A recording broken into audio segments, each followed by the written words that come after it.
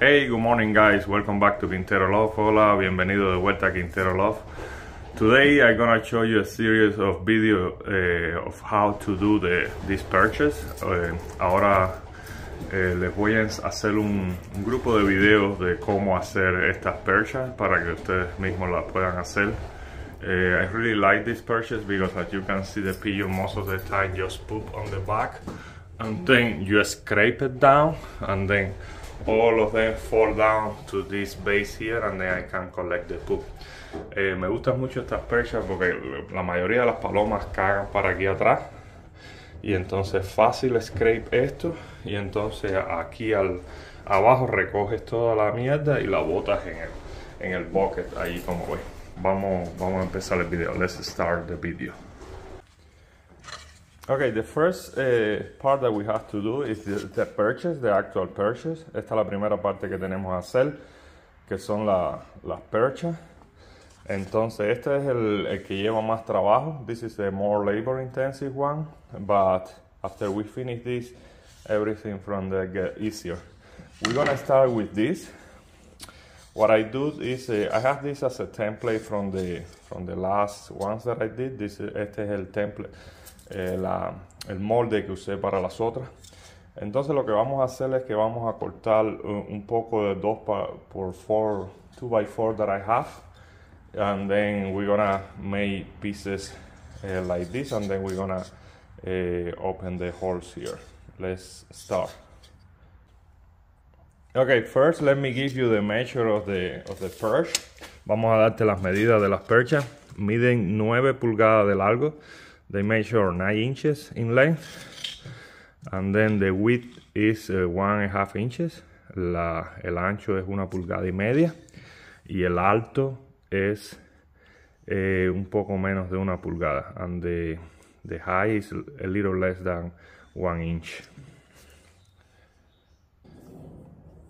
Okay, I take any 2x4, any piece of 2x4 that I have left, and then I start cutting them down. Actually, the width of the perches is the same height here of the 2x4. That means that I just have to cut it the other measure. I just have to cut it just 1 inch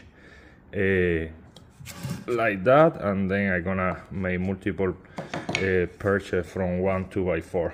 Vamos, el alto el ancho de las perchas es el mismo que tiene el 2x4, ahí no hago nada, y lo que hago es cortarlo 1 pulgada, todas así hasta sacar varias de un 2x4.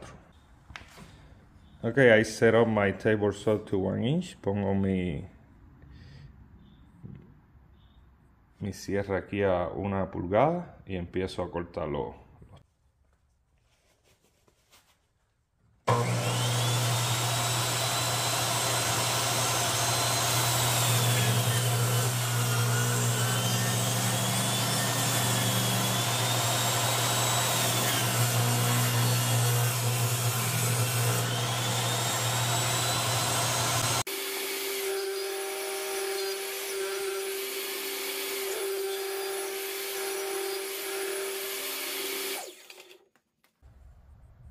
As you can see, from each 2x4 I can get 3 perches, 3 pieces for perches here. Como pueden ver, de un 2x4 puedo sacar 3 listones para hacer las perchas. Now I'm gonna use my rotor and then I'm gonna smooth the upper part of the perch. Ahora vamos a usar el rotor y vamos a darle, quitarle todo el filo a la parte de arriba de las perchas.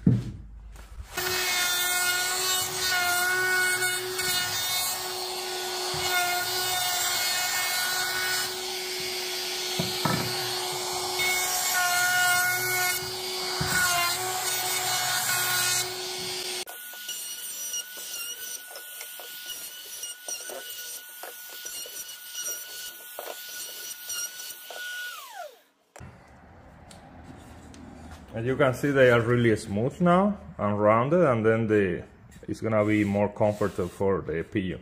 Como pueden ver ahora está redondeado y va a ser mucho más cómodo para cuando la paloma se pose ahí arriba. Okay, now I'm gonna use my template. Ahora vamos a usar el template y vamos a cortar, vamos a marcar el largo de las perchas y empezarlas a cortar. Yeah, the template, I'm just gonna mark it and cut it at the length that I need it.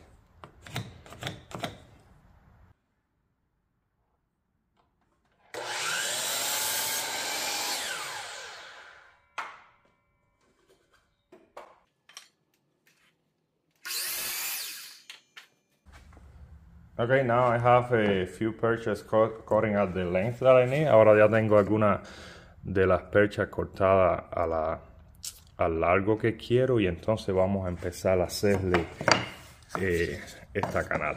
And now we're gonna start doing these canals to put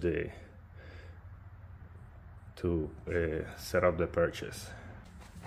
Okay, what I use to hold the perches are these threaded rods that I buy in Home Depot. Lo que uso para aguantar los posaderos son estos como tornillos largos que venden en Home Depot. Y entonces la canal es perfecta para que quepa aquí adentro. And then the canal that I do there is perfect to fit that. I mean, you can use different things and then you have to, the width of the canal here, you have to put it according to the material that you're gonna use to hold it here. El ancho de esta canal aquí tiene que ser acorde al material que vas a usar para aguantar las perchas aquí. Y entonces esta canal de aquí lo que uso es un cuarto de inches de plywood. And then this one, what I use is 1/4 inch of plywood, and then I do it in that width too. Okay, now what I do, I lower my table saw blade to the half of the height of the perch. Aquí bajo la cuchilla hasta la mitad de la altura del perch there para hacer la canal, más o menos a esa altura. Yeah, that is good. Okay, now I use my template perch, and then I just put it where I wanna put start the canal, because I have to run it through different places, and right there is perfect. And then I have to keep moving the blade a little bit until I open the whole canal.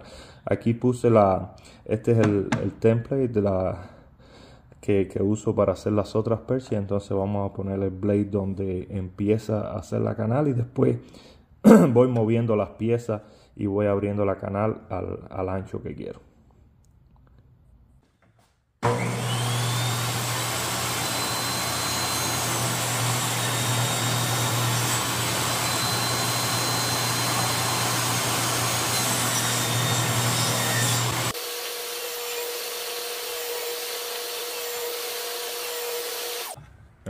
Okay, now I move my table saw a little bit and then I keep opening the canal. Ahora muevo un poco la sierra ahí y sigo abriendo la canal ahí. Okay, as you can see, move a little bit and then it's gonna keep opening. Como pueden ver, se movió un poquito el blade y sigue abriendo entonces.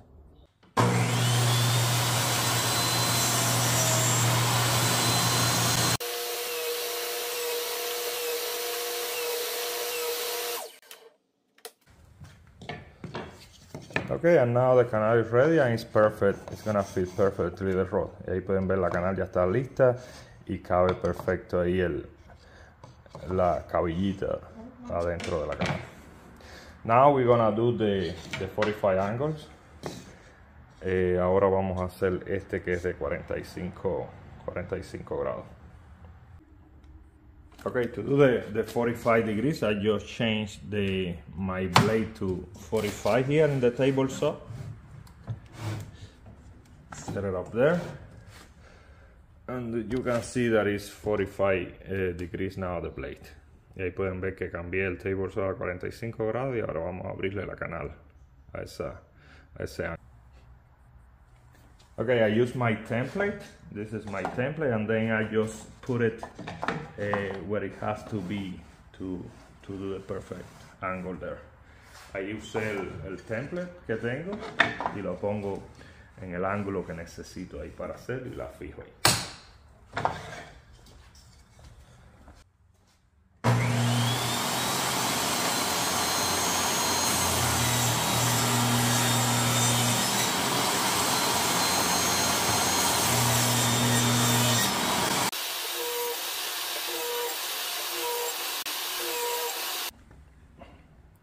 Okay, and now I just gonna move a little by little the same way that I did with the other canal, and then I'm gonna keep opening this one. Ahí lo voy moviendo poquito a poco y le doy 3 pases y ya debe quedar bien abierto. Okay, one trick that I do here is that as you can see, as the angle move, the blade has to reach farther here.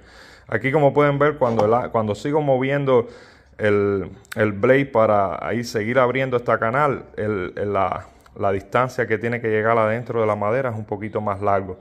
And then what I do is that I move a little bit my blade, like maybe like less than half of a round there, and then the blade is gonna come out a little more, and then it's gonna be like a perfect cut there.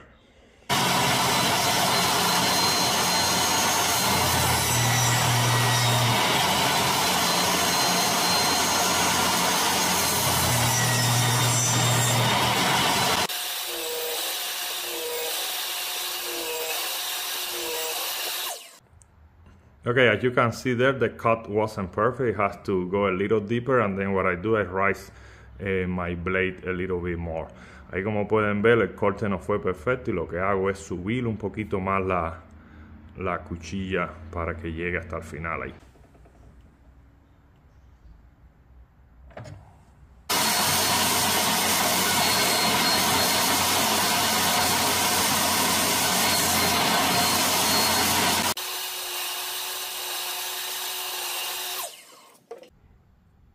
Okay, as you can see now, it's much better the cut there. I'm gonna do another pass and then it should be ready.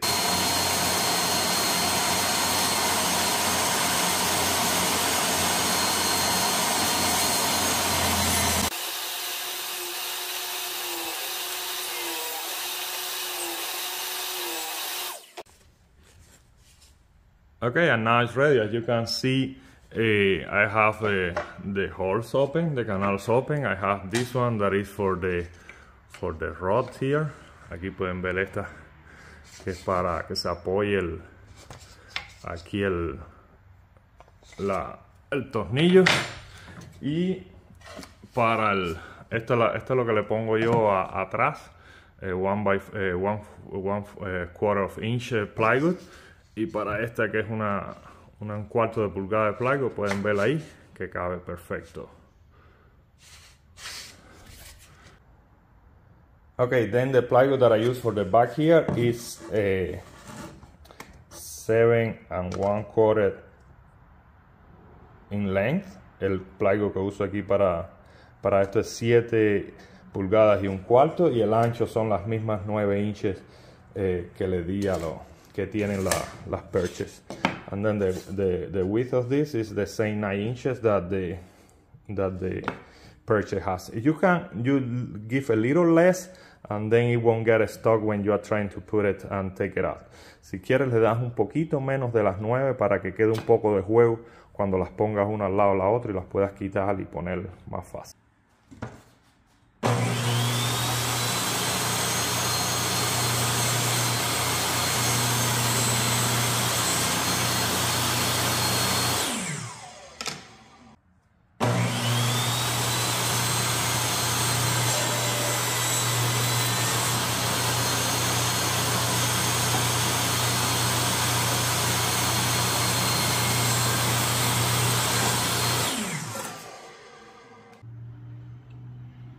Okay, and now I have my plywood coated in length, and then my perch here, and I'm gonna put it together.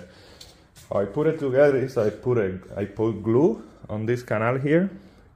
Le pongo pegamento en esta canal aquí atrás para que pegue bien ahí y no se caiga.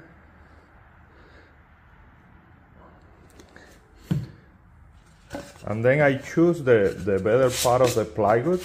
Selecciono la parte más finita que mejor esté del plywood y esa es la que le pongo para arriba, que ahí es donde van a caer los droppings. Because that one is the one that is gonna, the dropping is gonna fall there. And then I press it, and that's it. The glue is gonna do their job. And then I just let it dry there.